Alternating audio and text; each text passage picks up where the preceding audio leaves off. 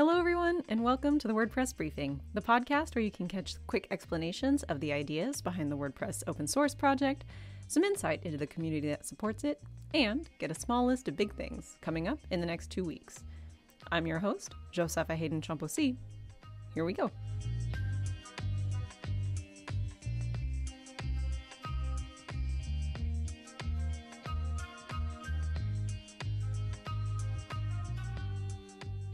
My friends, another WordCamp Europe is in the books. We had the second highest number of tickets sold in the history of our event series, with the first being WordCamp Europe in Berlin.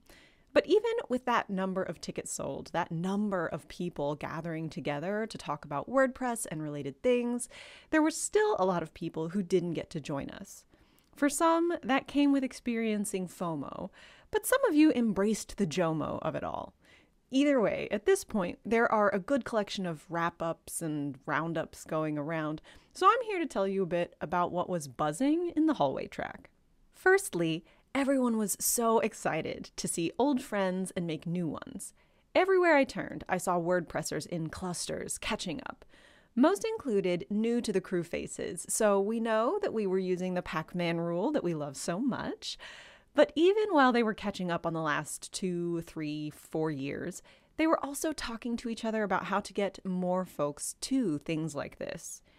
Since we all generally agree that your first time meeting other WordPressers can be a truly pivotal moment in your WordPress journey, it was a delight to hear so much brainstorming focused on that.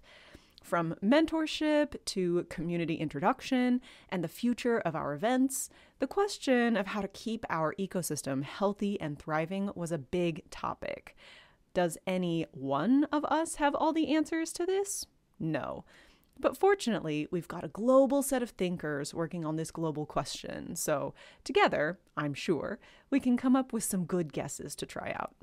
Secondly, I saw a ton of talks and discussions about career development, not only about how to learn more, but also how to be a champion for open source in your company, how to advocate for contribution as a best business practice, and what other communities can teach us about how they commit to their users' continuing education, for lack of a friendlier term.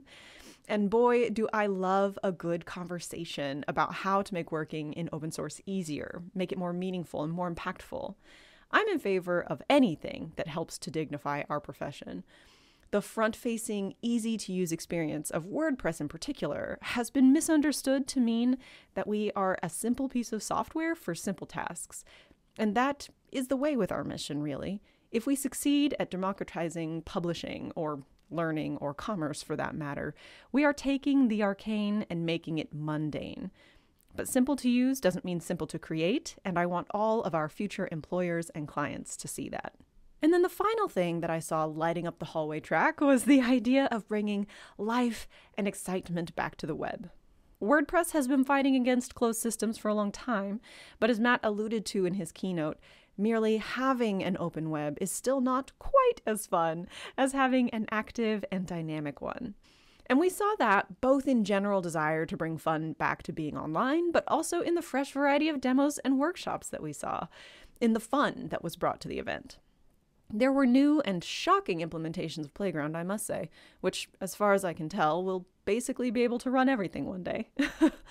But at WordCamp Europe, it powered our second massive hybrid translation event, where we translated something like 50,000 strings.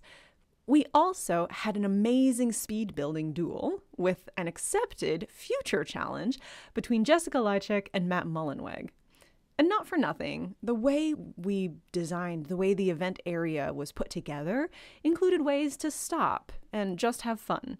There was a little grassy area with yard games and smaller pods of chairs for those quick hallway catch-ups that you just don't get anywhere else.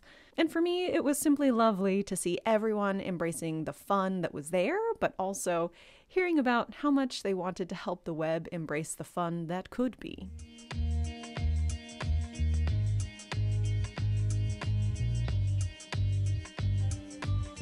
Thanks for listening to my hallway track recap. Hopefully it caused JOMO, not FOMO. And now let's turn our attention to the smallest of big things. First thing on my list is WordPress 6.6 update. So we are reaching the release candidate phase. Tomorrow, WordPress 6.6 RC1 will be released. So download and join the community helping us to get this release out the door. It is scheduled for July 16th. If you have plugins or themes or any sort of business that uses WordPress, now is the time to get in and test it on a test site. I don't recommend putting it in production at any point, but come and test it, help us break it so that we can make sure that it doesn't break for other people, for the 43% of the web that uses it when we get it out the door on the 16th. The second thing on the list is that we have a WordPress project contributor handbook V2 out there. It aims to be the quintessential resource for everyone in our community, and it will provide a bird's eye view of where to find key information and different aspects of our community, how it all kind of connects together. And just like a release, we really need some feedback from you. There is the repo on GitHub where you can go and kind of make inline comments, join the discussion about it. It can be a go-to resource if we look at it together and make sure that it has as much information as clearly stated as you wished you had when you were learning your way around WordPress for the first time. The third thing on the list is actually another handbook. So the sustainability team has put together a handbook specifically for events. It's their first version, and over the past few months, members of that team have been sharing their ideas and experiences on how WordPress community events can be held more sustainably. All this input created a first draft, which eventually became this first version.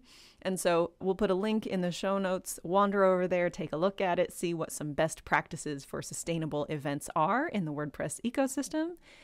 And then the final thing on my list is about WordCamp US. I realize this is a podcast about WordCamp Europe right now, and so it's odd to think that I'm moving right along into WordCamp US. However, there is a deadline coming up. July 1st is the last day to sign up to be a volunteer at this event. It's taking place this year in Portland, Oregon, on the west side of the US, and it should be a really fun time. It's middle of September. Come on out there, learn about WordPress, learn about contribution, maybe get some voodoo donuts. The important things. And that, my friends, is your small list of big things. Don't forget to follow us on your favorite podcast app or subscribe directly on wordpress.org/news. You'll get a friendly reminder whenever there's a new episode. If you liked what you heard today, share it with a fellow WordPresser. Or if you had questions about what you heard, you can share those with me at wpbriefing@wordpress.org. I am your host, Josepha Haden Chomphosy. Thanks for tuning in today for the WordPress Briefing, and I'll see you again in a couple of weeks.